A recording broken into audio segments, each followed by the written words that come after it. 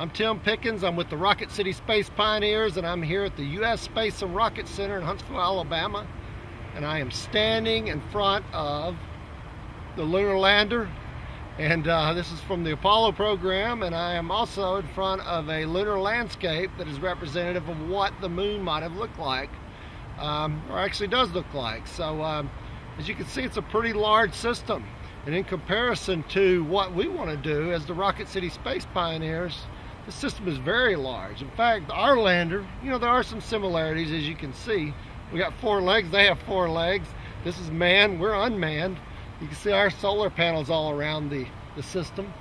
And there's a few thrusters here, and they actually have a lot of thrusters that you can see hanging off the side. They do the same purpose, but our guy only stands about 6 feet tall and weighs less than 600 pounds.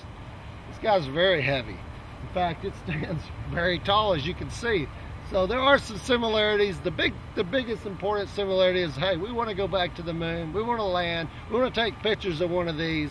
We want to win the Google X Prize, and we want to bring home some cool high-definition video and pictures for Huntsville, Alabama, and the Rocket City Space Pioneers.